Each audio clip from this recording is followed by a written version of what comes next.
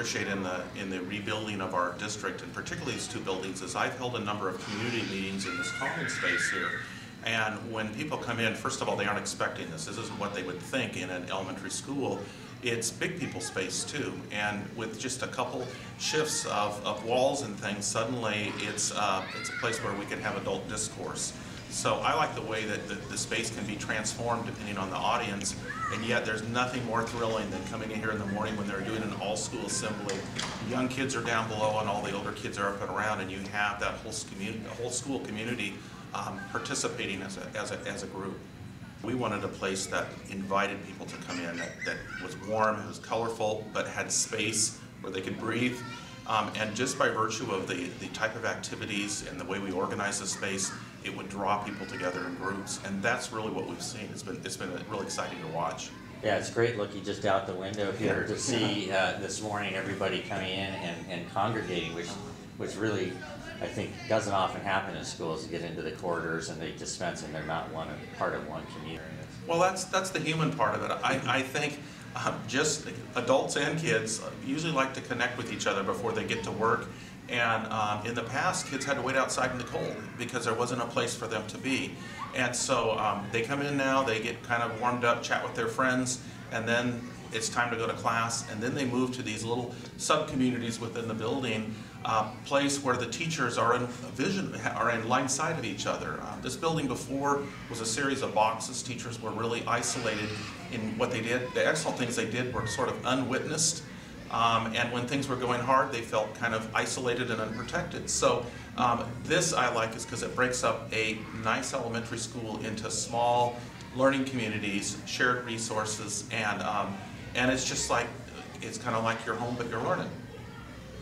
We're finding now, as the economy has worsened, that communities either need to rally around their schools or their schools are not going to thrive. And what we have here in this opportunity, because of a great space for adults to come and help, is people wanting to come here. It's a warm, comfortable place to be.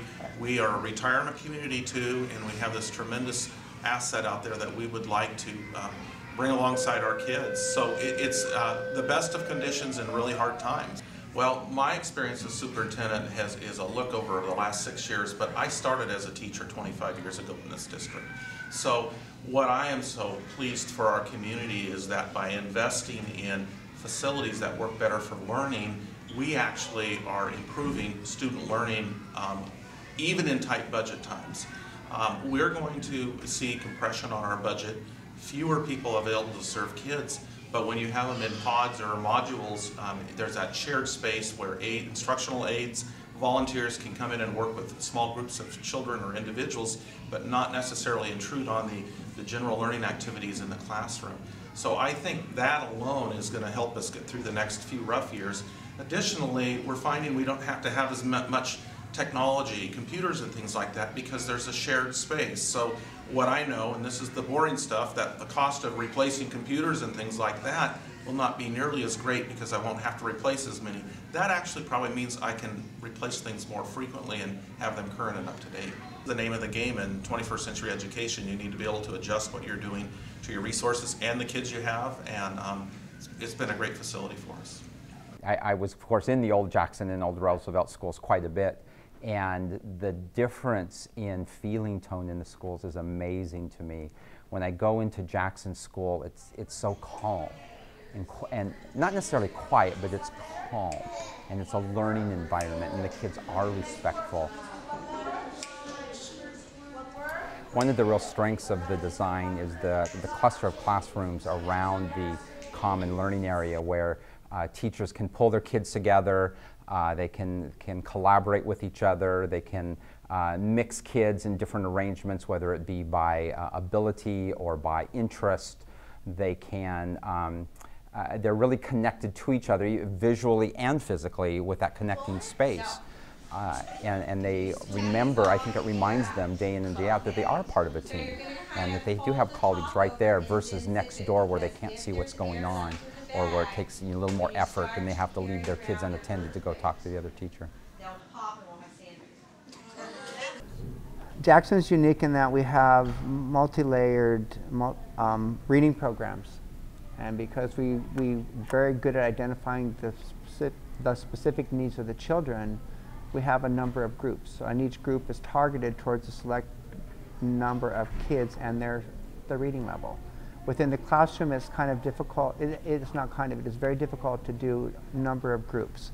With this commons area, we can have 4 different groups taking place. I can have a group in my classroom, and then we can have groups taking place in the commons area. So from that standpoint, it's nice. And going back to the windows, I can go ahead and look out the window, and I can see how it's going. And if there's something that needs to be addressed, I can excuse myself from the classroom, walk out and address it. So in that respect, it's given 2nd and 3rd grade, there's that sense of family where all the classrooms are together. A child's ability to be able to be trusted and move within their educational facility is very empowering. And we try to help our children to develop a sense of responsibility and respect. And in so doing, giving that child the opportunity to know that that they may work in a common learning area within visual proximity of their teacher is an element of trust.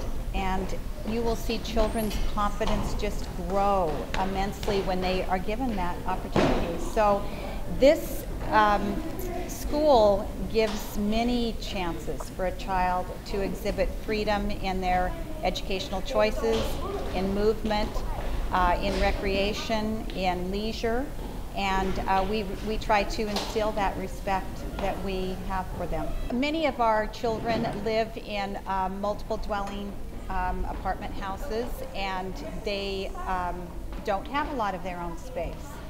Some of our children live 2 families to a home, and the opportunity to have your own ottoman to sit on with no one else bothering you, have your own little quiet spot without many people looking over you is huge. So you can just see a child's physical being just relax, and it's kind of a luxury for many of our children. What I really appreciated working with our architects was they really wanted input from employees and from parents. So I really felt like it wasn't like a building they had already designed. They were just going to plop down in our location. They really wanted to know how we were using the space, what kind of instruction we were using, and parents also wanted to keep a sense of, it looks like a school. So it felt like there's a lot of opportunity for input. And we ended up with some kind of tentative, some concept designs, and those are really close to how it ended up. So it was really nice to see things match up from what we had talked about and what actually occurred. My family is a family of teachers. They've got 60 years of experience at least, and I've seen theories come and go, and I did not want spaces that were stuck in one type of instruction. So all of our common spaces have flexible furniture, so we can move cushions around, we can move tables. That way, if teachers aren't doing the same things we're doing 20 years from now, they'll be able to use the space differently to fit with their current practices. We appreciated so much being listened to.